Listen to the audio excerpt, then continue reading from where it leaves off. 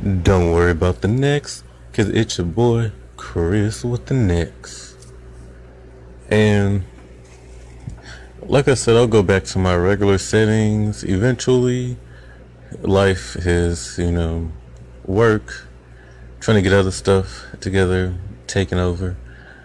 I'll find a sense in all this madness. Because when your sanity hangs by a thread, you just gotta sew yourself back together. Alright, so I just want to talk about the whole Amber Rose situation with her son. I believe he's 4 or 5 years old. And the whole situation, and I know you have seen the title. It just lets me know if you watched the video or not. Well, listen, you ain't even gotta watch, because you ain't even seeing me yet. But the reason why I want to talk about this is because you know how I do. You've seen my previous videos. You know what I stand for. Be outside the box, be crazy. Live your life, do what you want to do. Don't care about what other people got to say. And so when I first saw because Amber Rose, and I'm not really no Amber Rose stan, although I think she was better when she was with Kanye West. But that's just my 2 cents. But yeah, I just okay. So let me bust my flow to you. So I saw the picture. So first of all, if y'all know, Amber Rose has been trying out different hairstyles because she's been known for being bald or like with a fade and being pretty, and being one of the first females to be successfully pretty with a fade, because not a lot of females can pull that off. You have to have the right head for it. But she is very beautiful without hair. So of course, when you have like long hair, you try short hair. When you have short hair, you try long hair. Just to switch it up, like how Toni Braxton and a lot of other people do. You just switch it up. That's just human nature. Unless you just like looking the same, then that's your personal preference. But yeah, so she had this braided wig, a Senegalese twist, a Havana twist, I'm pretty sure it was. They were very thick. And I saw her wear it, and it looked pretty good. But I saw the picture of her son, who is 4 years old, with it on his head. Now, when I first seen it, I didn't even know it was Amber Rose's son. I just thought it was a little boy just pushing his hair back, and I thought he had like the sides shaved off, and then I just thought he was pushing his hair back. I didn't think nothing of it, just because it looked natural on him. I don't know, not too natural. My main concern was it was just too much hair for him at that age. But I didn't know that was Amber Rose's son. I didn't know. I didn't even, like I said, I've been out of it. But yeah. So then I started looking at the comments section. And then in the black community, a lot of people just tend to focus on what's gay for them, whether it's not. People just like to focus on that in the black community, because the black community have no problem being petty. Now I'm calling out my community, even though it's not really much of a community, but I just I give tea, I give the real, I keep it real. I don't sugarcoat nothing.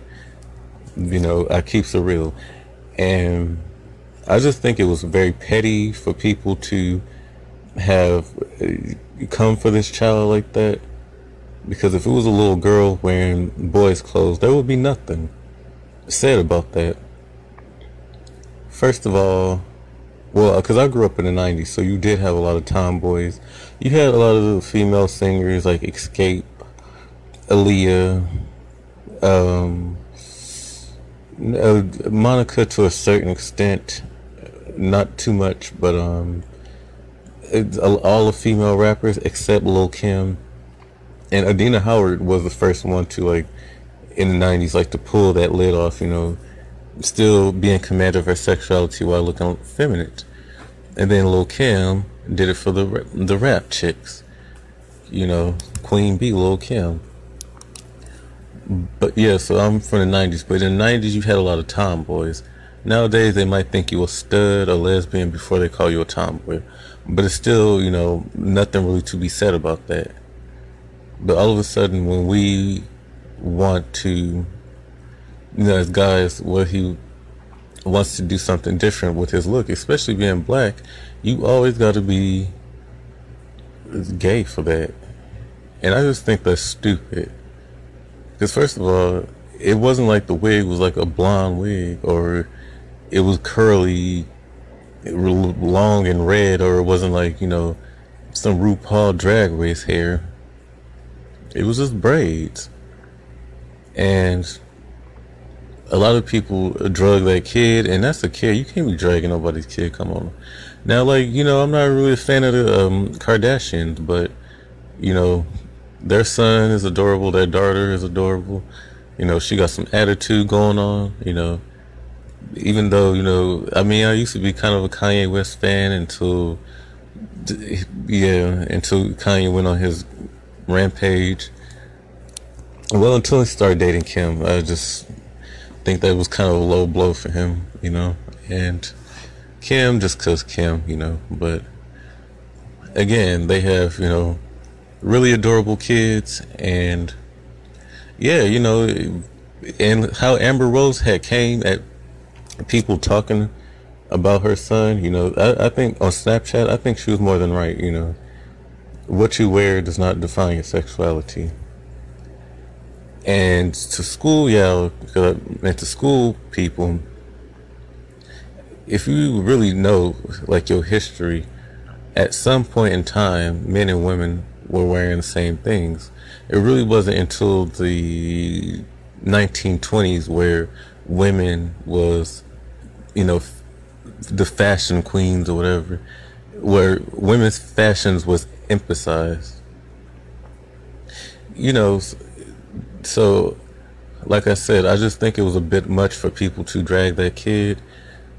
You know, it was just a harmless picture, but in the black community, people just want to focus on the stupidest shit ever.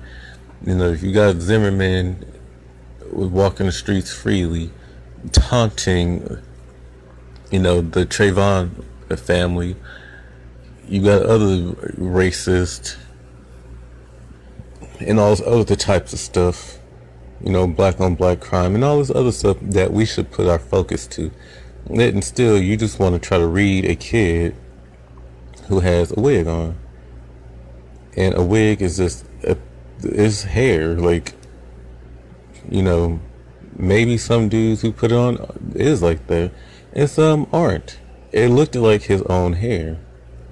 Maybe if he got older, like if he was like 17, it probably would have looked like legit like his hair. But even, you know, I just think, you know, it was harmless to me. Now, you may want your kids to look a certain way, and that's fine. But, like, again, when they get older, they might do what they want to do. And me, I think outside the box. I do not care what people think of me. And I know who I am, and I know what I live by. And you don't need to be gay to do a lot of things. And one of the things I was thinking, maybe long after I'm gone, or all the way until Amber Rose's son has grandkids, and even then, maybe we will start realizing that what you wear does not define your sexuality.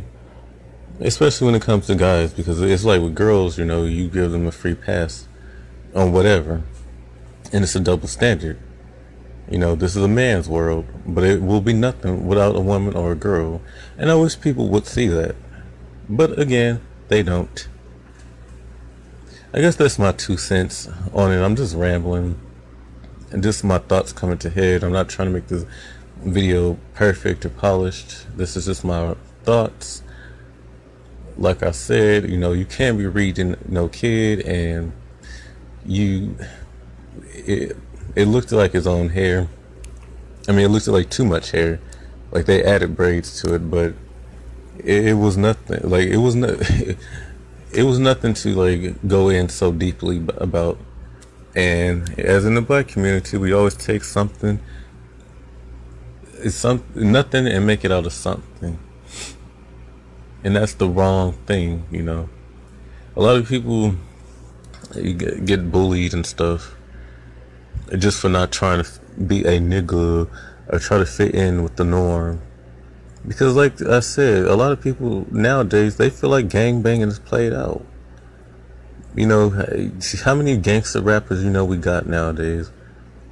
You know, I did grow up with gangster rap. I'm not no gangster. I've never been in a gang, but rap back then was nothing to play with.